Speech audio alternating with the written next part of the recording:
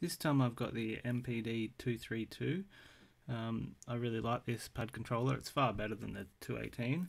Obviously the 218 is way more portable, but this one gives you way more options for setting things like the threshold for the pads, so how sensitive they are.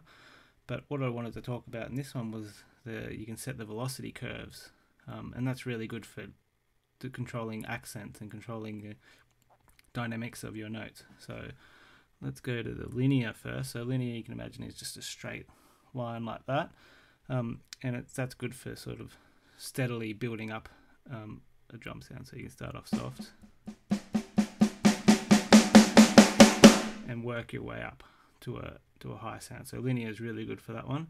Then there's the S curve, and I find the S curve is really good for separating some hard and soft sounds. So you can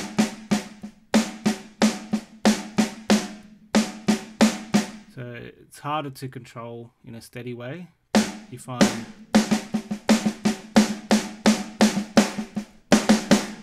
that the notes can either easily be hard or soft depending on what you want. So that's a good one.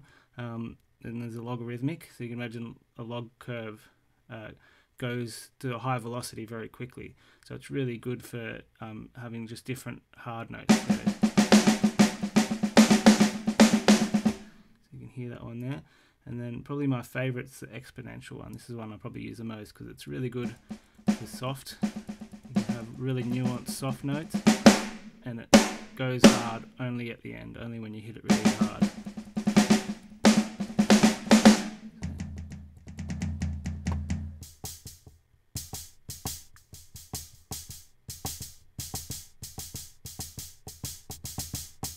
So I would encourage you to play with that, doing different accents.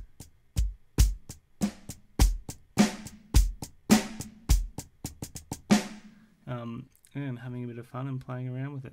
That's all.